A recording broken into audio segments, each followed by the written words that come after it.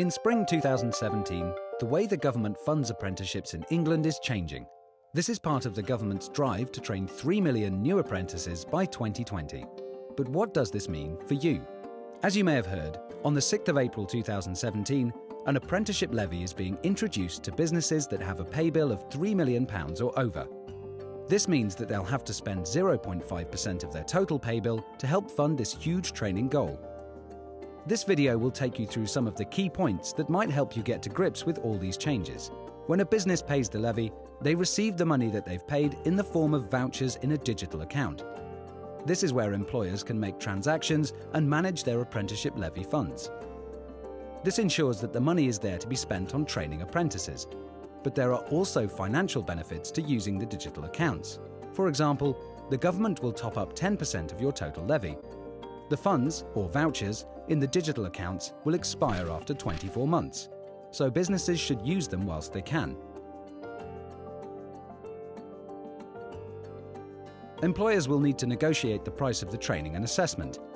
The government will pay 80% of the negotiated price on a monthly basis, and the remaining 20% of each month's cost will be paid at the end of the apprenticeship.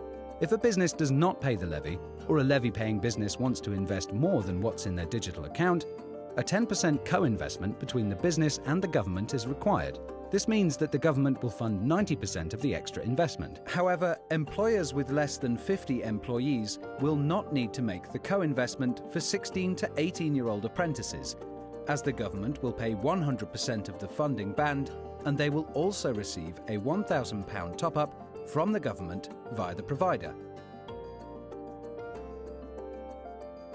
If an employer agrees with a provider that English or math training is required for an apprentice, the provider is able to claim a flat rate of £471 per subject from the government to deliver the extra qualification. Providers can also claim an additional £150 per month for each apprentice that requires learning support.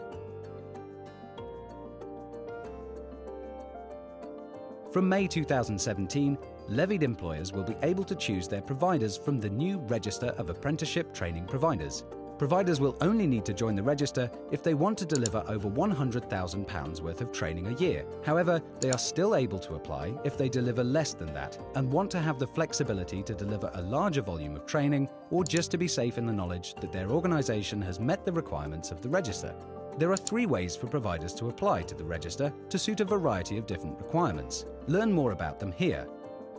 In order to be eligible for the register, providers must be above a Grade 4 inadequate rating for their apprenticeship provision. If they have a Grade 4 overall, but a higher grade for apprenticeship provision, they may still be eligible to join the register. The new register is open 4 times a year for applications, so providers should keep an eye on the gov.uk website for when they can apply.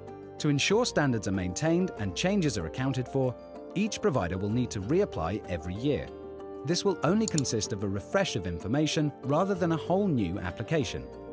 At Active IQ, we want to do our best to ensure that these changes are as easy and smooth as possible for everyone involved.